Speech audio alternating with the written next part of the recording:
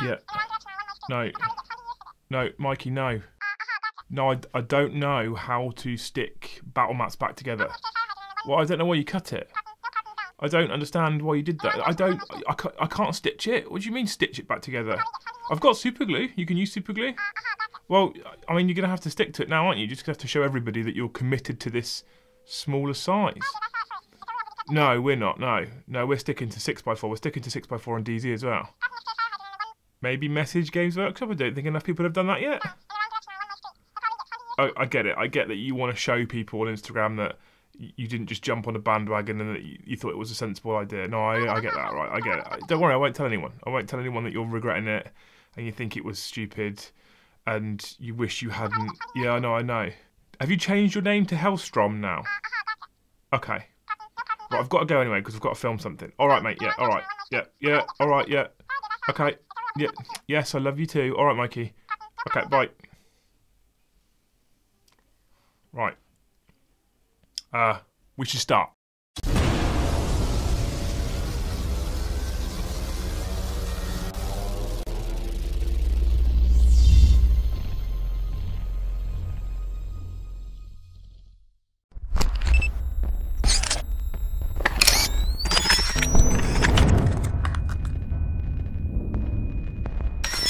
Welcome to the channel and another 9th edition update. Today we're talking about terrain.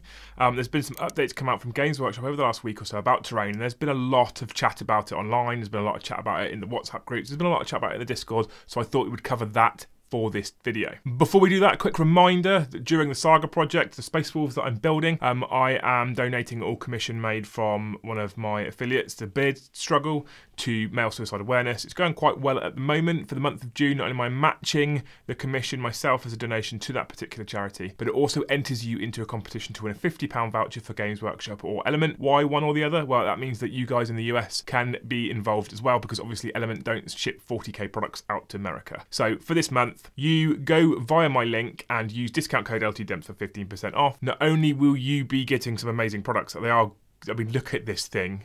They are good, but you will also be helping a charity, a quite an important charity at the moment actually. Specifically considering what's going on in the world, I really want to do some good here. Now the last video did amazingly well, which is awesome, so that's why we're going to keep bringing you these kinds of videos. I did say that when I had everything sorted and it all looked nice and pretty, I wanted to start kicking out these kinds of regular updates, and this is in that similar vein. What YouTube told me last time was that a load of people watch this who aren't subscribers, which is amazing. Welcome to the channel. Make sure you hit that subscribe button, hit the bell if you want to be notified when these videos come out, and I can give you these updates in sort of layman's terms, I guess, and try and make some more sense of it for people. I think part of the problem is that people skim read these community articles, they go to things like Facebook, and then it gets blown out of proportion, and the idea here is that we break them down and try and make more sense of them for you. Now these new terrain rules, that's one of these situations. There was a lot of screaming specifically about one particular rule that we will obviously cover later in the video, and I wanted to make sure that we clarified that a little bit more, because I think it's important people know that they're not necessarily bound by some of these rules that come out, and actually some of them are optional. This is one of those. So in 8th edition there was some criticism over the terrain rules, basically that they weren't necessarily detailed enough, they didn't give enough options, or they didn't offer enough protection to particular types of armies. In 9th they look like they've completely overhauled terrain rules for the better, it seems. I know Winters and I on many DZHQs or sit and talks talked about the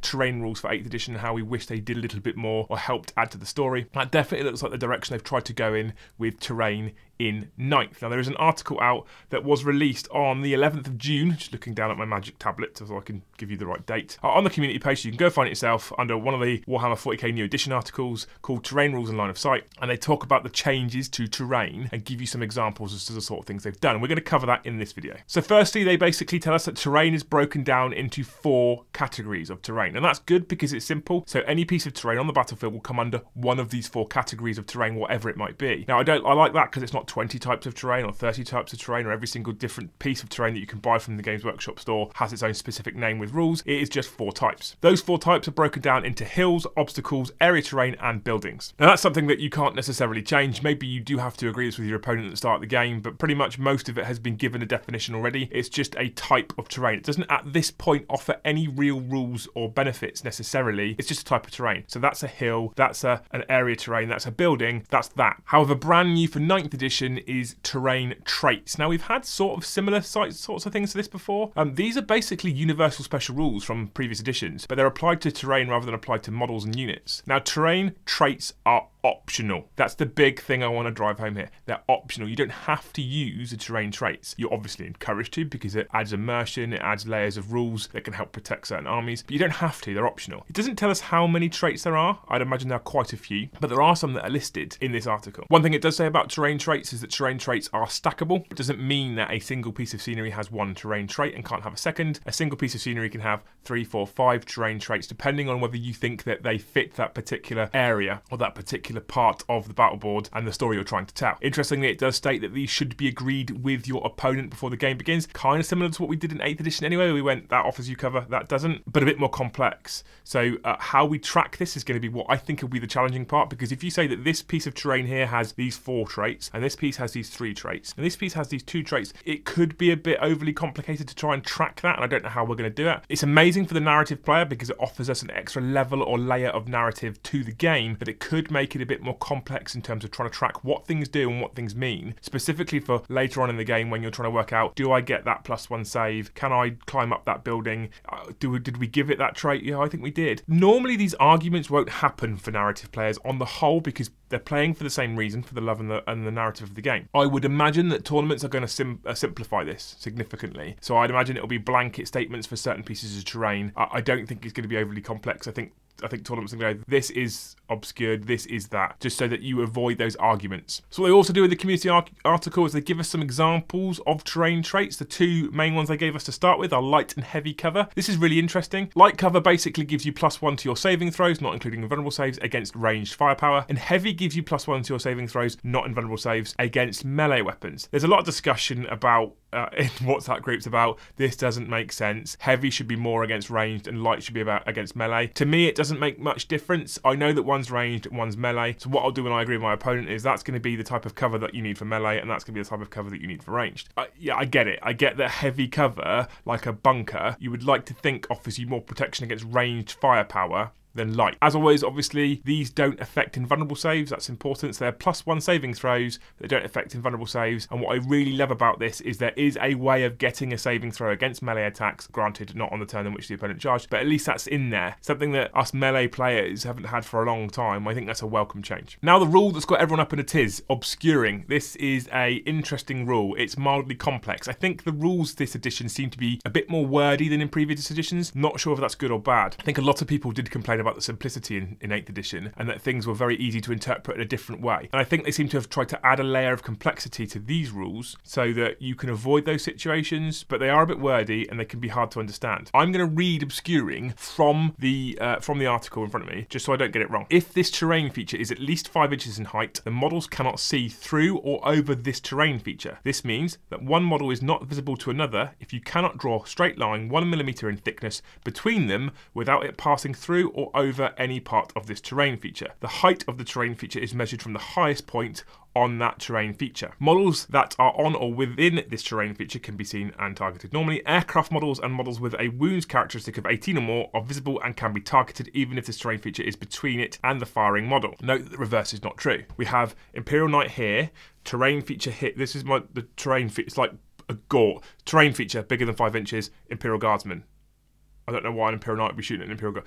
Whatever, Traitor Guardsman, fine, it doesn't matter. Now, this has more than 18 wounds. This terrain feature is more than 5 inches tall. This guardsman can shoot at the knight. The description they give you is that a knight towers above terrain. Of course, the guardsman can see and shoot at the Imperial Knight. However, the Imperial Knight cannot shoot at the guardsman. It cannot bring its weapons to bear because this guardsman is obscured by this 5-inch piece of terrain. A lot of sort of hate for this about silly situations that could exist. Personally, I think it's excellent. It allows the smaller units that exist in 40k some level of protection across that battlefield against your big knights, your big tanks, all those sorts of things. I think it's really, really, really positive that they have that level of protection. It works for guardsman and tank like Leman Russ. They can't see each other. The guardsman can't shoot the tank can't shoot the guardsman. You can't shoot what you can't see at. Obviously, this rule isn't necessarily in effect, I would imagine, for things like basilisks and protection, things that are indirect fire, things that don't require line of sight. But the obscuring terrain trait otherwise, I think is a real positive change. The other thing I really love about it being obscuring is it stops a situation that existed in 8th edition that I really despised. I think a lot of people probably despise this, and that's when a player gets down to eye level and he looks through that little crevice that exists in that ruin so he can see the heel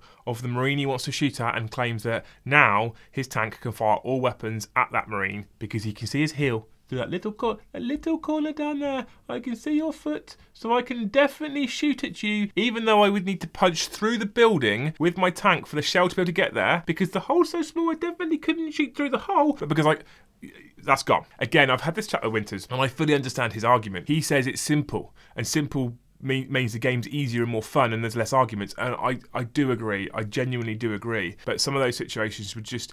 I like my 40k to tell me a narrative story on the tabletop, and for me that wasn't narrative and I didn't like it. Again, remember this, guys, it's a trait that you can choose to apply with your opponent. I think it's a massive positive for the tournament and the match play scene. For narrative, you can choose to apply it, and when you're playing your narrative match against your narrative opponent who you know quite well, you can choose to bend those rules on the... It's your 40k.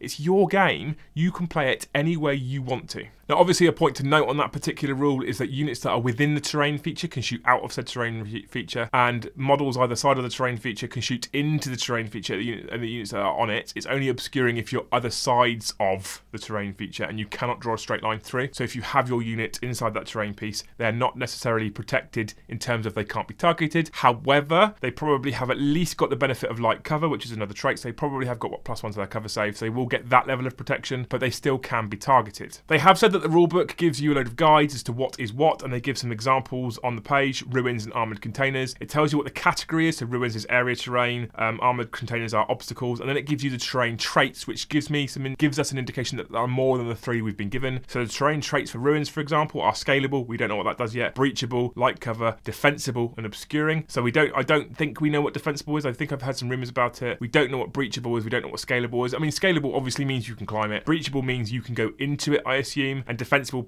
will mean something different. Obviously, we don't know what those mean, but that means that there is more than 4 traits. I don't know how many traits there are. The armoured containers has a couple of those traits, and it also has the exposed position trait, which is interesting. There's a lot of customization for your battle board now to allow you to tell the narrative story that you want to tell. Finally, in this article is a word on battlefield sizes. I mean, I made the joke at the start, right? I don't know if you guys have seen Hellstorm Wargaming and the ultimate wind-up that is Mikey, but he has been on a full social media troll for quite a while now about these battle mat sizes. I love him for a little bit. It's kept me very entertained. But they definitely had a lot of feedback about the fact that the battlefield sizes were changing, and they've come out to clarify and say that you can use your 6x4, and there is nothing wrong with that. There is nothing wrong with that at all. They did also clarify that the reason for using the 44x60 size for strike forces is because most kitchen tables are roughly that size, and it allows people to play on their kitchen tables. Not everybody is lucky enough to have a table like mine, 6x4, set up in a specific...